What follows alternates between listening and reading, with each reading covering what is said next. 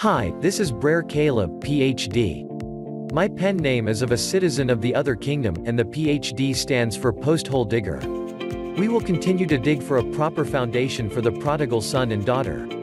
Kathy Sheen shared a link with me about EMF through Facebook, and I had to respond to this article for too few people to know what is happening around them. Hi friends, in Canada, I used to have a gentleman's farm with plants and trees. When I bought the place 50 acres or 20 hectare, I planted somewhere between 1,000 and 1,400 trees. Some mature and some less, the birds and the bees, exceptional wildlife that looked like it was lost, came back. Yet, my farmer friend Stephen and Vern had electrical wiring hanging all over their property. He owned about 100 acres and 50 cows. His cows did not produce correctly, and he was often sick. We met regularly for over 10 years. I taught my friend's little boy how to milk a cow. When he went to the doctor, he got many pills. Nothing worked, and as you know, farming is not for the weak. Eventually, a friend introduced us to EMF, which we are discussing in the group. Both Canada and America have a significant problem, yet many know very little about this subject, deadly for some.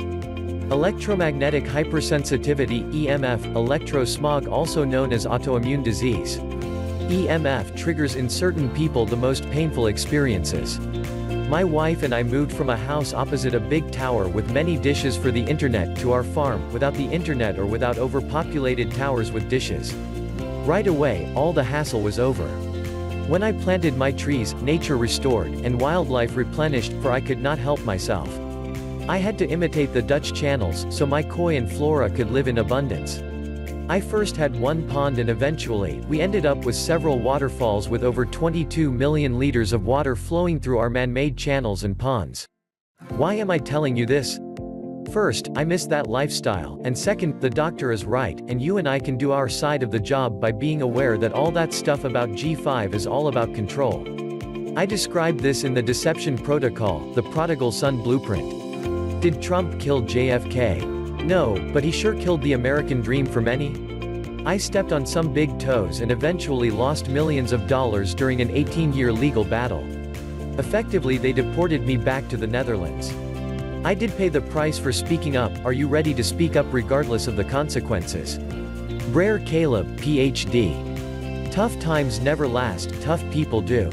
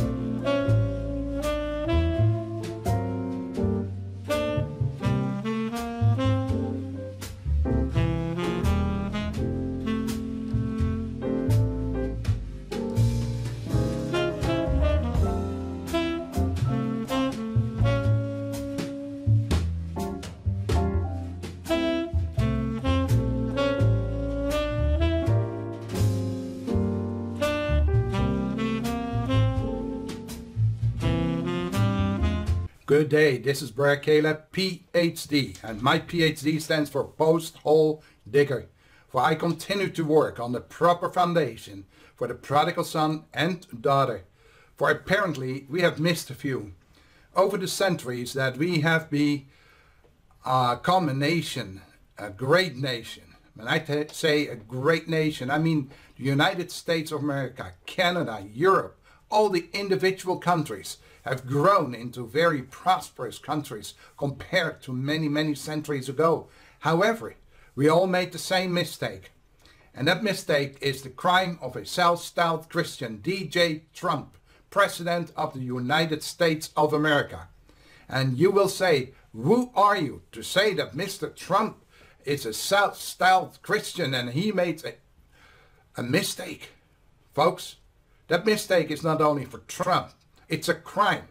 Because ignorance is the greatest crime of the enablers of Mr. Trump. And that is what we are going to deal with. Let's take a look and see what is the real problem.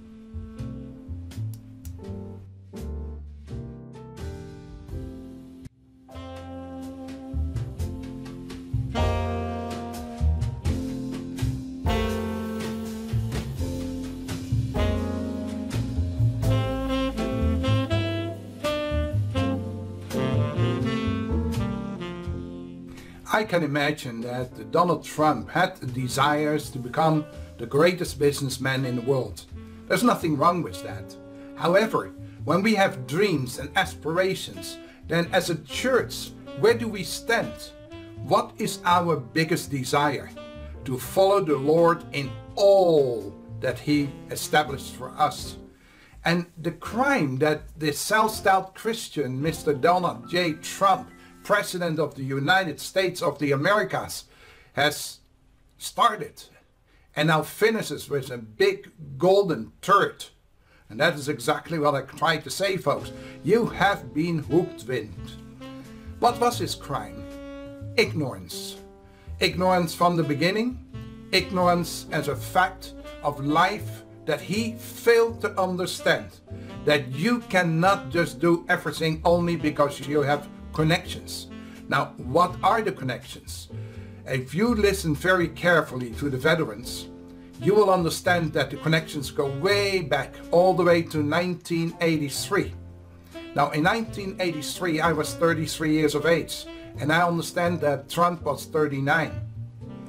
I was in Russia in the early 73, so I was 23.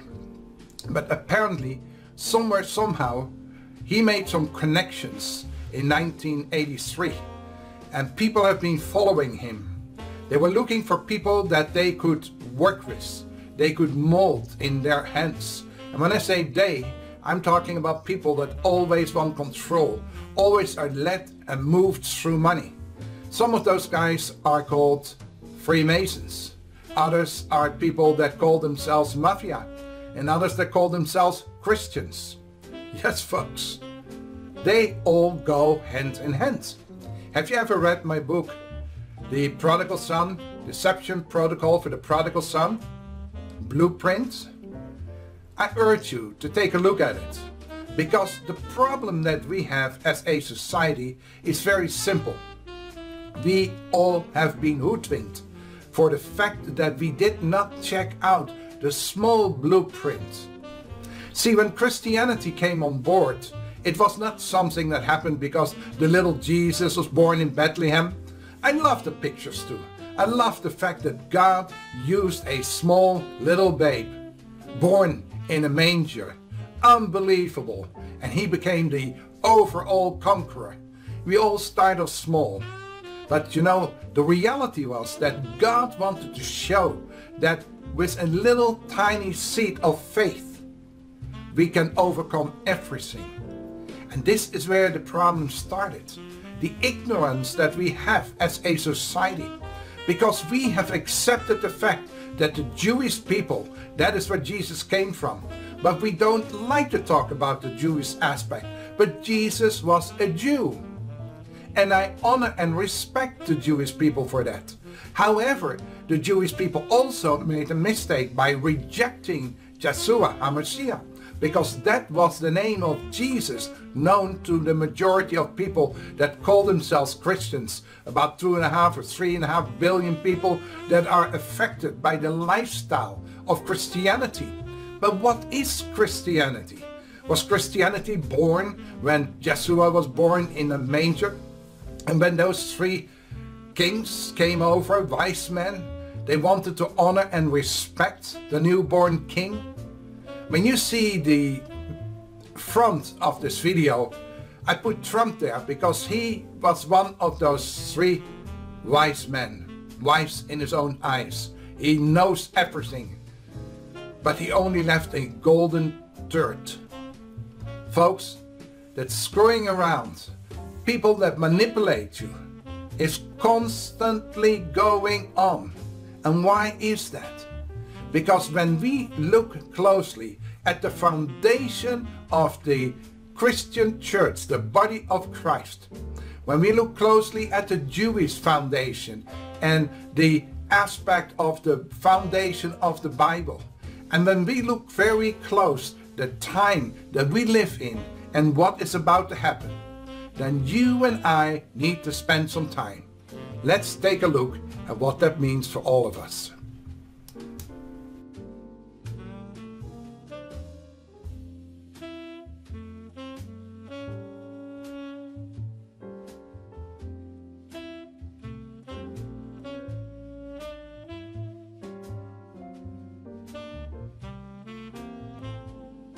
So one of the questions that I had before was, is there a difference between a spiritual church and a carnal church? Does one see the hand of God at work in ways not recognized by the people of the simple faith? Well, what does that mean, faith? Faith is when we put our trust in God Almighty. The majority of people say, well, that we do, of course. I mean, I was born a Christian, I was raised a Christian, I didn't know better than to trust the Lord with all my heart. But did I? See, the problem that we have today is that we have so much sophistication in this society. We can move way beyond. And recently, as of a few years ago, there was a chronovisor. A chronovisor is also compared to some kind of time machine. But in reality, it was simply the Pope Francis opening the doors of a vault of 53 miles of books and maps and documents over the last 1200 years. And in that vault were certain documents about Yeshua, when he was born, the people that lived around that time that were historians like Josephus Flavius, he wrote about it, and Plinus, men that were looking to record the history of the beginning. And so they were used, and they confirmed that indeed Yeshua was born. He was born as a man. He was crucified. And yes, indeed, he was risen again. Awesome! And then there was an outpouring of the Holy Spirit. But what we don't read very often, because those papers have been moved to a vault of the Vatican, which hardly anybody knew except certain people. And those people were in power. What happened from the time that Yeshua was born till the time that he was crucified, and then after that time? In other words, Jesus was born, say, at 0. 30 years later, he was crucified. About 33 years.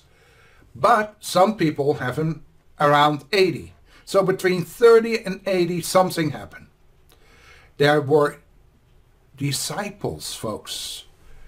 Yeshua was a rabbi, and any rabbi that had some following had disciples that were learning to walk and talk exactly like the rabbi. And Yeshua HaMashiach did the same. He trained for 7 years his disciples to be the children of light. See, the biggest problem that the majority of people miss is that God set out a light. And that light was Yeshua HaMashiach. He was born in a manger, and people recognize that as such. That is awesome. But what they fail to forget is he didn't stay that little baby in the manger. That is what the enemy wants you to believe. He became a power. He became the light. He became the way, the truth, and the light. And God said, and this is what I want you to do. For all those people that finally understand that restorative justice has prevailed, God and mankind are reunited, and we have the same opportunity like Enoch. Enoch was the 7th generation from Adam. He was a man that had learned from his great-great-great-grandfather, Adam, how to talk with God, how to walk with God, how to respect God, and how to make sure that you honor God in all he wanted. And as he did that, God said to him, come on, Enoch, come with me. Now Enoch was 365 years of age when he moved with God up to heaven. And his son, most of you might know him, is called Methuselah. Methuselah was almost 1,000 years old before he passed away. So we have a group of people that have a secret. One can walk with God without dying, and the other one dies after 1,000 years. Now I know that nowadays we have a lot of biohackers. Biohackers that are concerned about living healthy, living strong, living an extended lifespan instead of dying young. And so pay attention, biohackers, because this is very important. When you are working on your body, you need also to work on your spirit. Because the beauty is, the crime of ignorance is that we recognize that we were born or created. We have a body. We have mental ability to speak and talk and interact with each other. And then we are also designed spiritually. And what Yeshua HaMashiach created was the way. Now, why was it so important that we follow that small or narrow path in versus the broad way? Not the Broadway from New York, but the Broadway. It's so easy, it's so simple. Just raise your hand to become a Christian. That is the Broadway, folks. Because in 300 years, the emperors have tried to destroy the faith that the first century believers had. They were finally reactivated. They were excited. They were sharing the love of God. And they were the children of light, and that light shined as it should be. And now, in 325, the emperor is fed up with it. Over, kaput. Anybody that wants to be a follower of Yeshua, in the arena. Or you do what I say. And what was that? He prayed directly to the God of sun. The sun god. Interesting. But he had also a whole bunch of other pagan gods. And therefore he mixed the two together. He said, if you do this, and this, and this, I make you, and he pointed out the head guy that was in charge at that time as Pope. And you will be powerful, because everyone will be a Christian. And if you don't want to, we'll kill you. And that happened in 325. And people became Roman Catholic. That was the name of the church that was invented in 325. And the people that were following them, they called them Christians. And why did they call them Christians? Because the Christians had been following false gods, the pagan gods, since 325. So for almost 750 years, they have been following the gods from the underworld. Those were the Christians. And so now, today, in 2020, we have a major problem. Because we all have sacrificed our wisdom. Folks, ignorance is not bliss. Ignorance is a crime. Ignorance is the greatest crime of the enablers of Mr. Trump. Because the way that I set this up was PMS versus PMS. I spent 20 years in court. Almost 20 years in court. Millions of dollars in defense, because I said no to a Freemason, the head of the Freemasons. They wanted in on a deal of mine. And when I said no, it cost me dearly. And in that period of time, I learned the law. I learned to understand that you need evidence when you want to win. If you don't have evidence, make sure you have precedence. And I learned the basic foundation of the law. And with that, my eyes started slowly to open. Where is the evidence of Christianity? Where is the evidence what happened in that little manger when Jesus was born? That we became Christians, that we became pagan Christians. Yes, folks, that is what we're dealing with. And the sorry fact that Mr. Trump was chosen in a position of president while he was not ready for it, or not ready at all, shows. But you know, Mr. Trump is not really to blame. And those enablers, the ones that wanted to use him based on their pagan Christianity. We did something that Satan loves. We use politics, we use money, and we use what? Spirituality. You see, the church is a powerhouse. But what does God want us to do? He wants us to be followers and walking on the way, the narrow path. And that narrow path is called the way, the truth, and the light. And why is that? Because God's presence is there. We were allowed to be in God's presence, to walk with him. He is going to teach us, he will show us, and he will direct us so that we can deal with pandemics, that we can deal with diseases, that we can deal with all those things. Why is that so important? Because the difference between a spiritual church and a carnal church is that we focus on God's presence. A carnal church focuses on politics, money, and spirituality or religion. And that's exactly what we see today. See, folks, there is nothing wrong being politically active, if that is what you want. But when you use that to force people to move in a spiritual direction, you got a major problem. Because that is not the way God created us. See, there is no freedom. And there is not even any progress that you made. You say, well, look at what Mr. Trump did. No, folks. Mr. Trump doesn't understand what compassion is. He has some limitations. All he can think of is money. And anybody that thinks and serves mammon is full of money. The law was planted to reward the children of light with healing and abundant peace, with long life, with fruitful seed of everlasting blessings, with eternal joy in immortality of eternal light. And that is what God wanted for us. And you know what happened is? The Lord said, I will make known unto you deep and mysterious things. For I tell you truly, all things exist by God, and there is none beside him. Direct your hearts, therefore, that you may walk on the right path where his presence is. That is why we need to walk the narrow path, the way, the truth, and the light. And if you want to be a pagan Christian, you can do everything under the moon. It sounds great. And I cannot judge you on it because I am not a judge. But I can tell you one thing. I know an example of Saul. He was the first king of Israel. And when he became king, he was a great man. He did exactly what God wanted.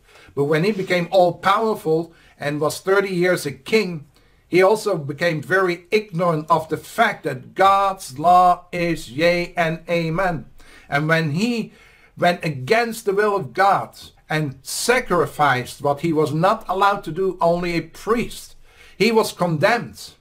And he lost his kingship, he lost his kingdom, he lost his life, he lost his children's life. And why? Because he did not do what God wanted him to do. To be obedient to the law. And that is exactly what you and I have to choose. Are we obedient to follow the way, the truth, and the light? When we do that, God will give us wisdom. He will give us understanding. But if we don't, and we want to become enablers of a man that is so full of himself, they can only hand you a golden turd. For those that are seeking money, that are seeking a job, that are seeking food, that are seeking housing, because over 12 million people are really in a very dire position. Folks, it is not fun to be manipulated like you have been.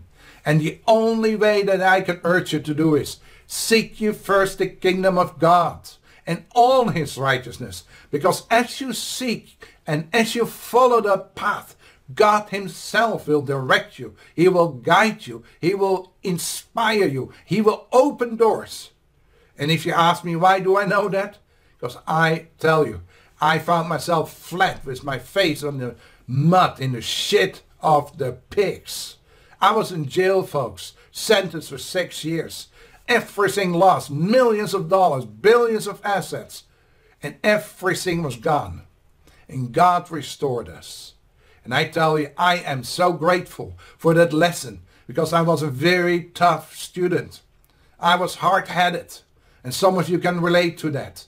I understand Mr. Trump, because I was in that same position. But there is another thing that I had to learn, to ask and repent, to accept that I was a prodigal son, not a Christian, because the name will not help you, folks. You are a prodigal son, and if you can come to that understanding, that is what will help you. Repentance. You repent, and God will turn this misery around, because you now have opened yourself for understanding of the voice of God. Now remember, tough times never last. The tough people, they do. God bless you. Bye for now.